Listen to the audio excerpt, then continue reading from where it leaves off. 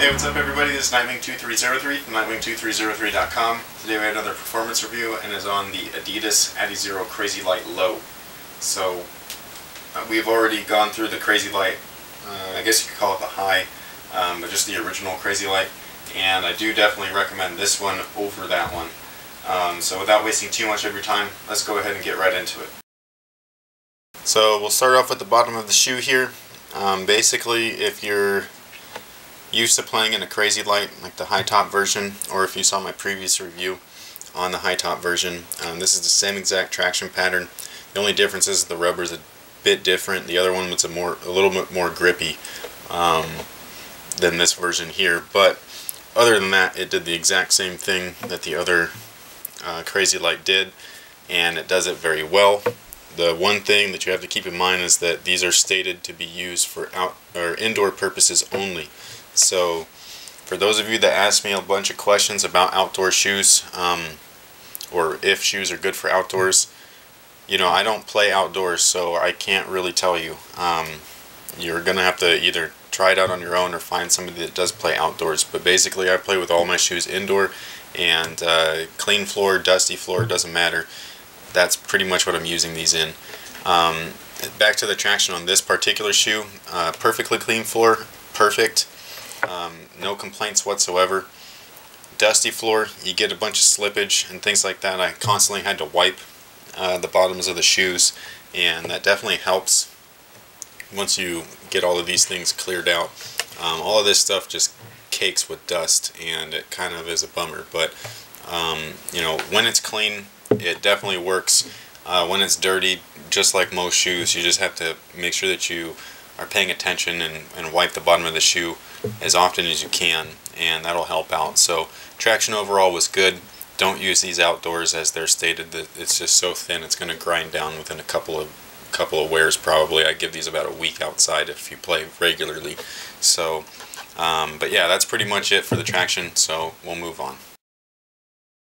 So as far as the cushion is concerned, you have the same thing as the previous. It's a soft EVA foam, full length. It's very comfortable.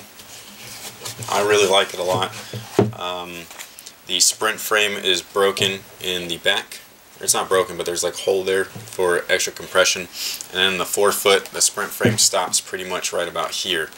And so all of that up is just that foam material. So I think that these are very comfortable personally. I did do a modification to it. It's not a big deal, but basically they came with these insoles here. These are very similar to what comes with like the anti-power Howards and stuff. It's just kind of like a lightweight foam. This is not as light as the Crazy Light insole that came with the high version, but this is the only insole that they come with. So I didn't like this. I could feel the sprint frame underneath my forefoot, like underneath the ball of my foot. So what I did was I took out the PU, or polyurethane, insole from the adiZero Rose. I don't remember which one. This is either from the 2 or the 2.5, but or I think this is the 2.5 because it doesn't have that flights canceled thing. But basically I just used this inside the shoe instead, and it helped out quite a bit. They're about the same thickness, but they're just different materials. This one's much more absorbent to impact than the one that it came with. So that's what I chose. I like it a lot better, and it made them definitely a lot more comfortable during the wear. So material and fit. Materials are a little bit different. It's still the sprint web, but this top layer of material, whatever it is, it's a little bit more durable and a little less flexible than the previous model. So basically these are, you know, this is the regular one and this is the low one, and this stuff, it looks like it's about the same thickness. This stuff could be just a little bit thicker, but this stuff is just real soft, and it doesn't hold its shape as well as this stuff. So I like this a lot better. There is break-in time with it though, especially across the toe area. So when you start to flex, you do feel that material push into your foot just a little bit, whereas with these ones here you didn't feel that whatsoever. All you felt was the pinch from the eyelets, which you also get here. But so overall I like this material a lot better. It held my foot in a lot more, and it didn't move or get distorted with you know, hard cuts and things like that, or hard landings. This is definitely a little bit more supportive as well. I didn't have any of the issues in the low top version as I did in the high top version, and I'm not really sure why. I can't explain it to you. The only real difference besides the cut of the shoe itself and this material difference is just that both of these, this one here is a two-piece, so the toe and then the rest of the upper is sewn together right here and here, whereas this one here is just one piece. It's a one-piece wrap from one side of the shoe to the next, and they basically just, you know, attach it to the sprint frame and to the heel and collar lining. So those are the only real differences. I just can't explain to you why these ones, I didn't have any problems with these whatsoever as far as rolling my ankle. You know, I can't explain it to you, but it just works a lot better. So the fit, they're true to size. Again, this right here, I mean, that's a killer. They even added this tongue here, instead of being held down right here at the front, it's a little sleeve, so ventilation's a little bit restricted right there. But even with that extra material, it didn't help whatsoever. So constantly have to readjust laces and things like that, and it didn't matter what type of socks I was wearing. I could wear thick socks, thin socks, and I would just feel that pain there. So that's kind of a downside, but you know, other than that, materials were better than the first version. The fit is pretty much the same, other than the heel is much better locked down. As soon as this is tied up, everything's drawn right back here and it's not moving whatsoever, which is not what I received in the high top version. So ventilation, again, it's pretty much the same throughout. It's all this sprint web, so you can see right through it. Tons of airflow from left to right. It is slightly restricted when comparing it to the high top version, just because of the tongue. The tongue is got a little sleeve that goes all the way until the forefoot here in the toe box.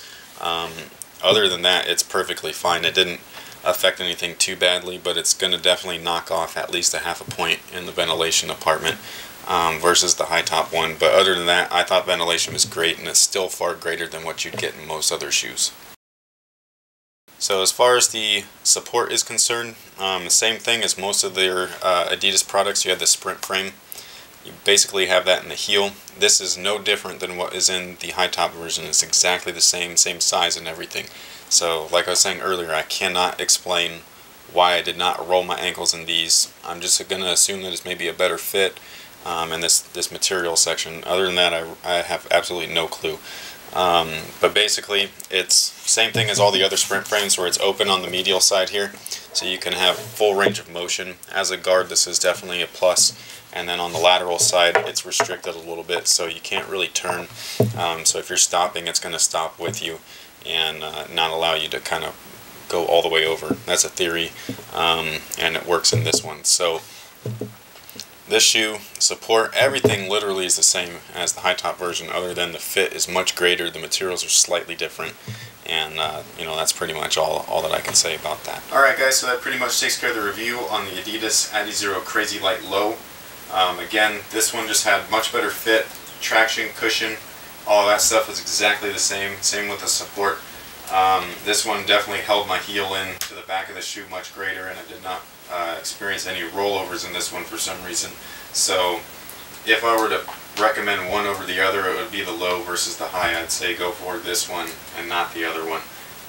But at the same time, we're getting to that point to where the Crazy Light 2 is probably going to debut sometime maybe in the summer or fall. So you might want to hold back and just wait for that one to release. Hopefully it's better than both of these together. So thank you guys for watching. Hope you enjoyed the review. And until next time guys, have a good one.